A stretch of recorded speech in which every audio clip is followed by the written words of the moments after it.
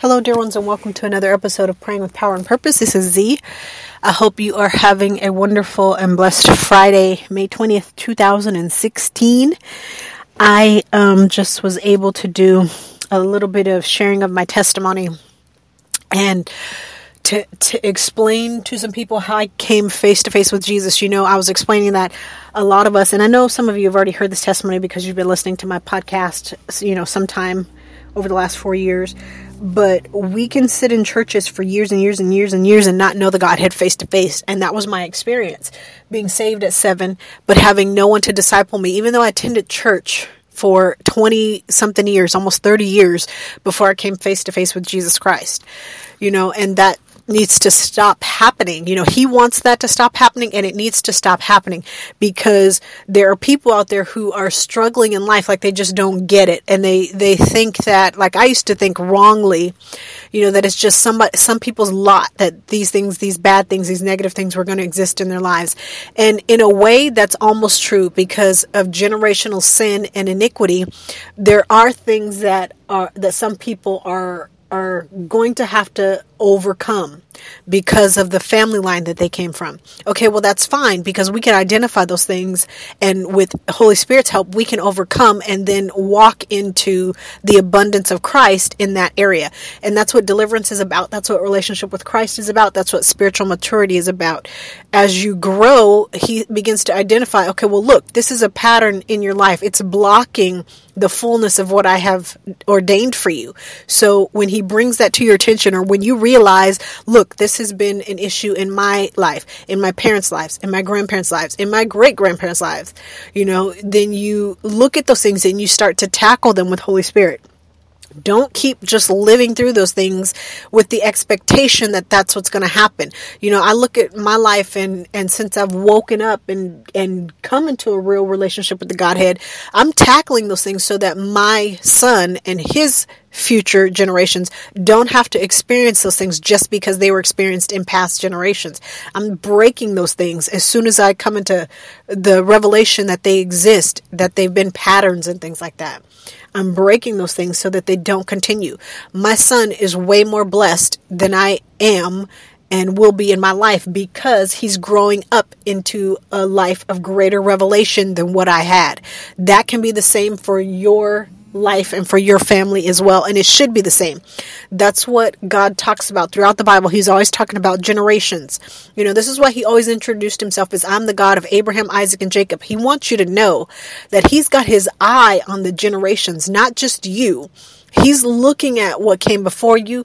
He's looking at what's coming after you. And what he's doing is he's showing you the possibility of the glory that is ahead if you would come into real relationship with him.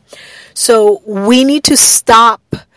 This is one of the problems that I have with Christmas now that I have understanding about Jesus. We need to stop portraying Jesus as a baby. He's not a baby. Yeshua is not a baby. Yes, he came into this world as a baby, but that was more than 2,000 years ago. He is no longer a baby. When he shows up on the scene now, and I can tell you this as a witness, because I was sitting in my car back in March of 2011 and asked him to rescue me because I wanted to die. When he showed up, it was no baby that showed up in my car in the parking lot. It was a full-grown God. A full-grown man God. That's what he was when he walked this earth. He left this earth as a full-grown man, not as a baby. So stop portraying him as a baby. Stop thinking of him as a baby. And when other people think of him about baby Jesus, stop that. Because when you think about a baby, what it puts in your mind is somebody who needs someone to take care of them, to burp them, to change their diapers, to bathe them. It paints him as a picture of somebody else who is in need. That is not the reality of who Yeshua HaMashiach is. He cannot be a Messiah if he is still a baby. And you need to grow up and mature in him, and you need to help other people grow up and mature in him as well. So stop portraying him as a baby Jesus. He is not a baby. He is a full-grown God, greater than anything that you could ever imagine. He's beyond what you can think, what you can form your little brain particles around. He's way bigger than that. He was bigger than that when he was here on the earth, even though he was fully man. Even then he was more man than any other man that ever walked on this earth or will ever walk on this earth. But he is no longer a baby Jesus. And stop thinking of him as a baby Jesus. You need to think of him coming in the fullness of power and the fullness of glory, because that's exactly what he does when he shows up in a life. A baby showing up in your life cannot deliver you. A baby showing up in your life cannot save you from your sins. A baby showing up in your life is not the one who's going to heal you. Jesus, a full God, in great power, great glory, great majesty, great authority, is the one who shows up when you call on his name. And we have got to stop with this baby Jesus stuff. I know it's funny in the Ricky Bobby movie, because I laughed about that when I saw the movie, when he was praying to baby Jesus, but that no longer exists. Baby Jesus has matured. And that's exactly what we need to do as believers. That's what we need to do as disciples of Christ. We need to mature and stop with the baby Jesus and know who he is in his fullness and glory and authority and power. And that is God. That is God.